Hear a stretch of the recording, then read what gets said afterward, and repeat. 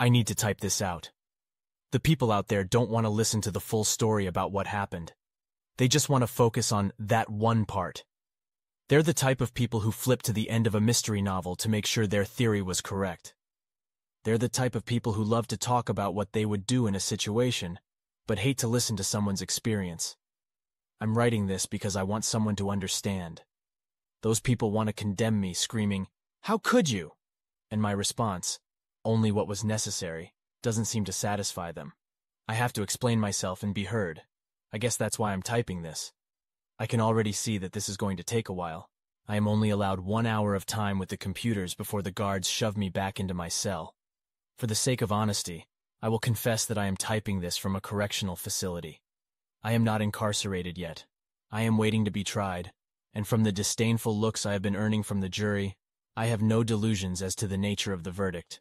My daily 1 hour limit on my computer time is really going to prolong this, but after all, the trial is going to take a while due to the media circus this case has generated, so I do have time.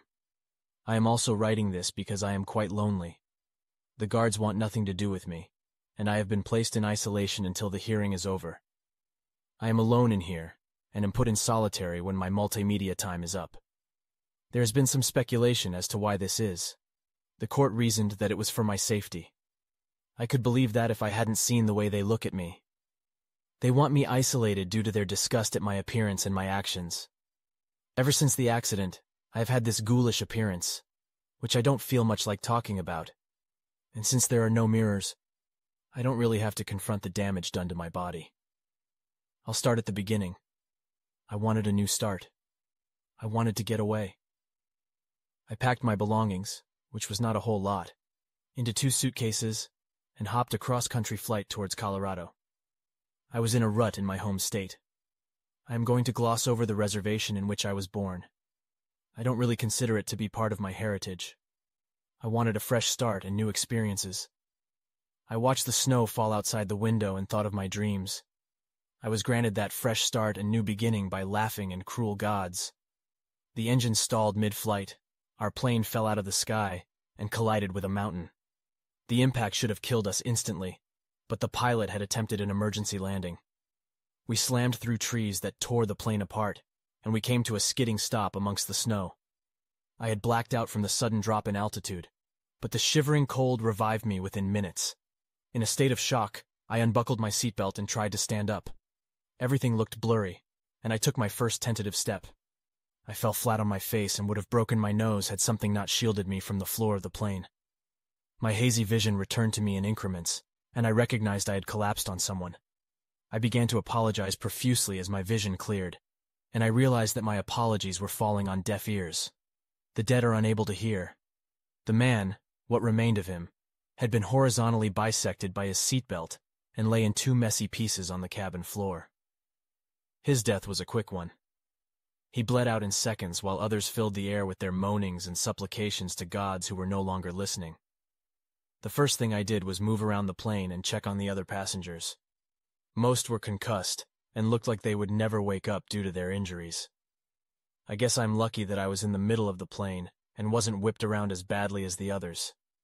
Most of the passengers were lost causes. One woman had been lashed forward into the fold-down tray, which had pierced her neck and killed her relatively quickly. The sudden impact of the plane crashing had hurled an unrestrained child into the seat in front of him and broke his neck. He gurgled pitifully as I passed by him. Knowing I could do nothing for him, I continued down the aisle. I saw more carnage. The most gruesome instance that I can recall was the stewardess.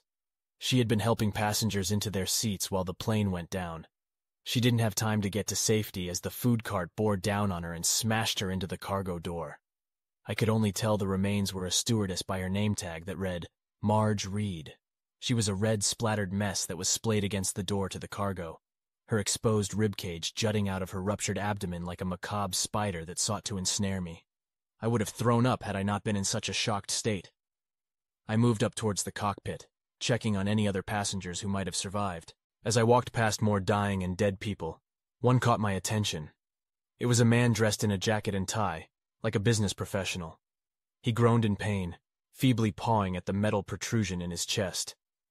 Upon closer examination, I discovered that it was the metal part of the seat tray that had impaled him to his seat. It must have missed his heart, but judging by his rasping breaths, I knew it had likely pierced and deflated a lung. He was dying. He just didn't know it yet. The impaled man pleaded, "Help me." His hands clawed at the metal bar, and he coughed up blood. I replied, "You're dying."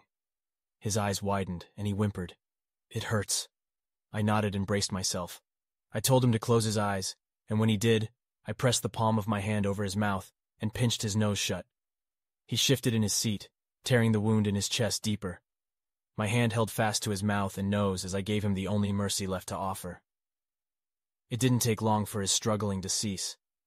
I held my hand over his mouth for a few moments longer until I was sure. Once I knew he was dead, I vomited in the aisle.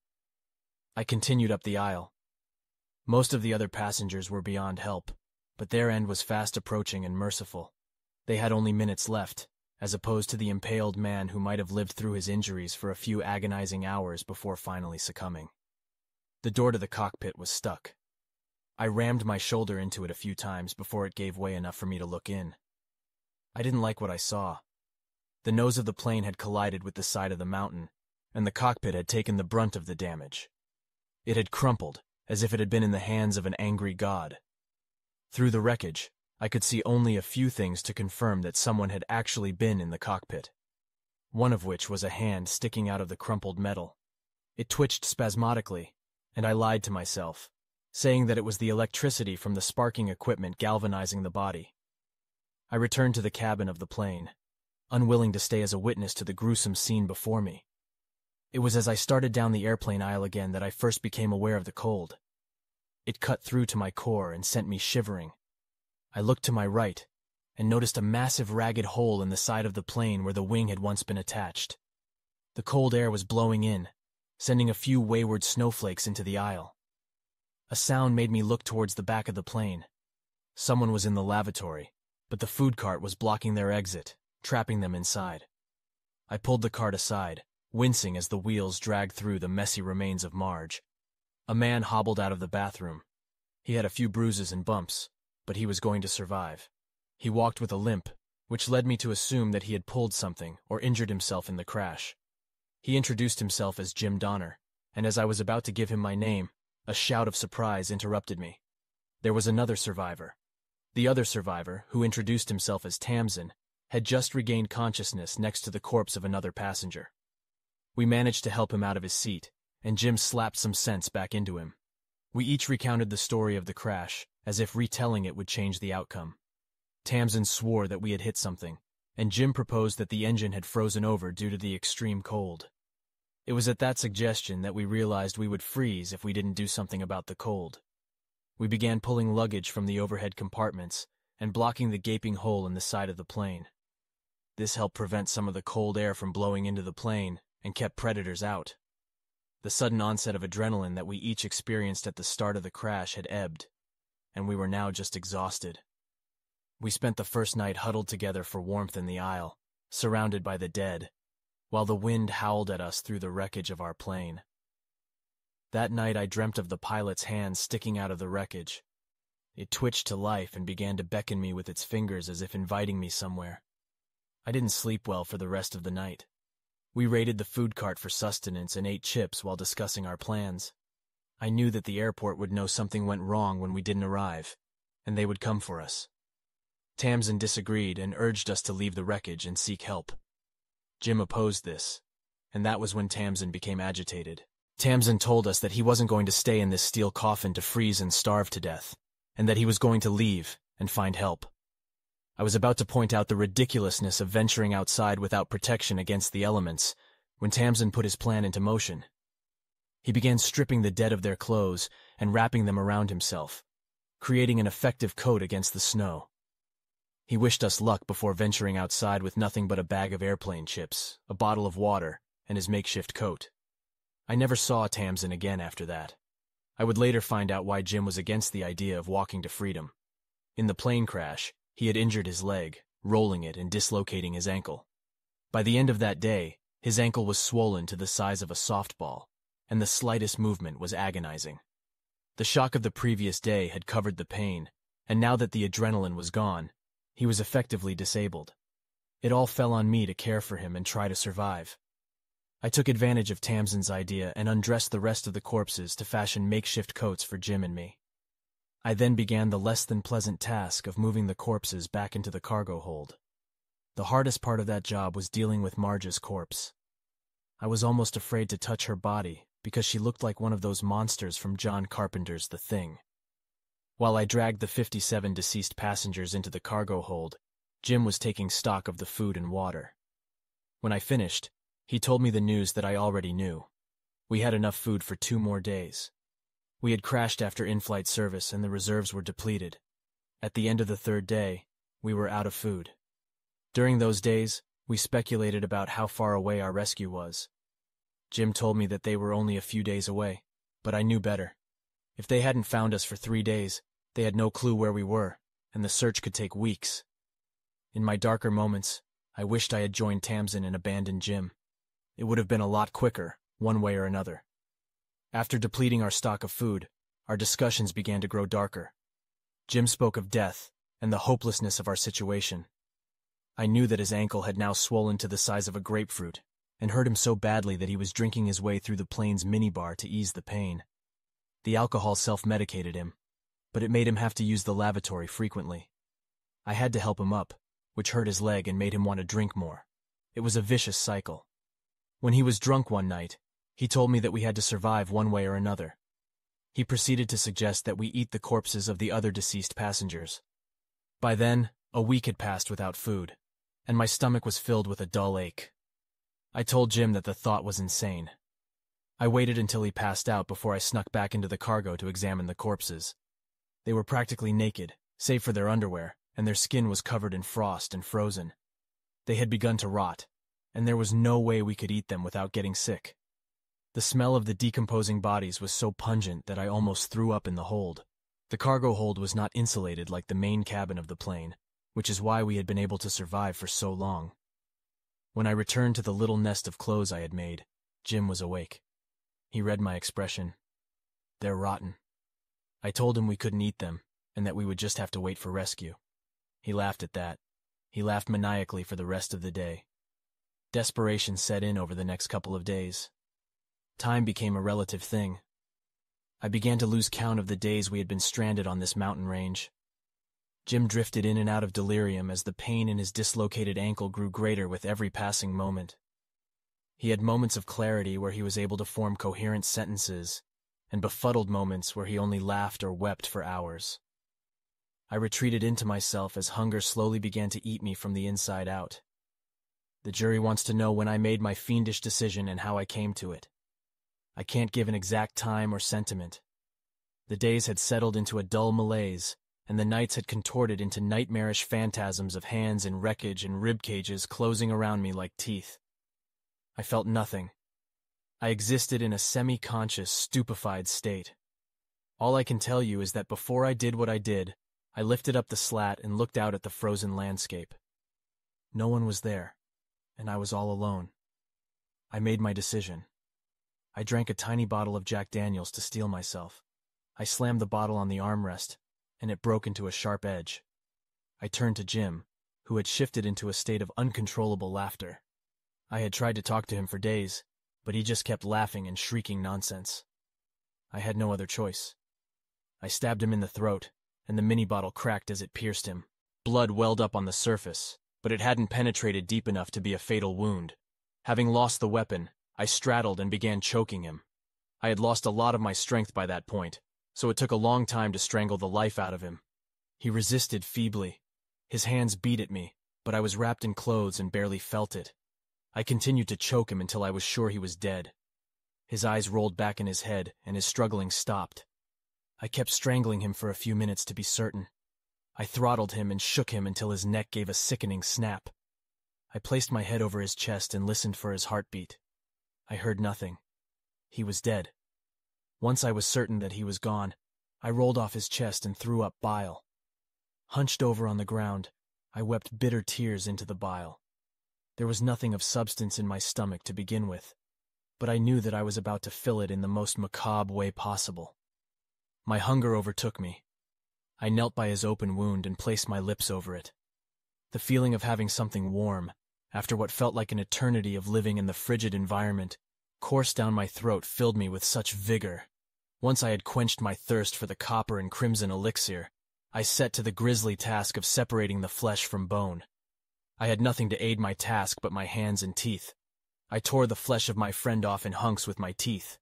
I won't describe it in any more detail than I have already done.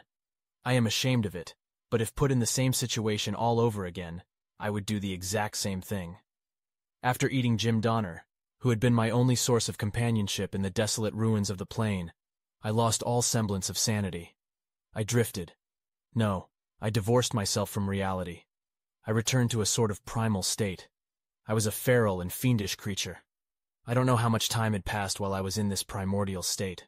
I don't know if days or weeks had elapsed since I consumed my friend before help finally arrived. I only know the circumstances in which my rescuers found me.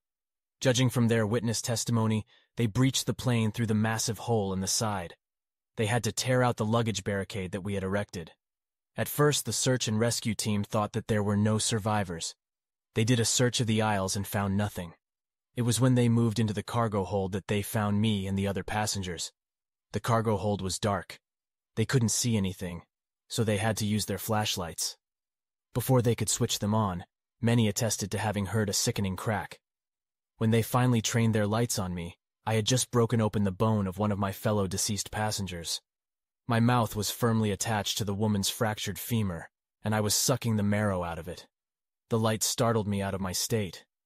At first, I thought the light from their flashlights was a product of my fevered dreams.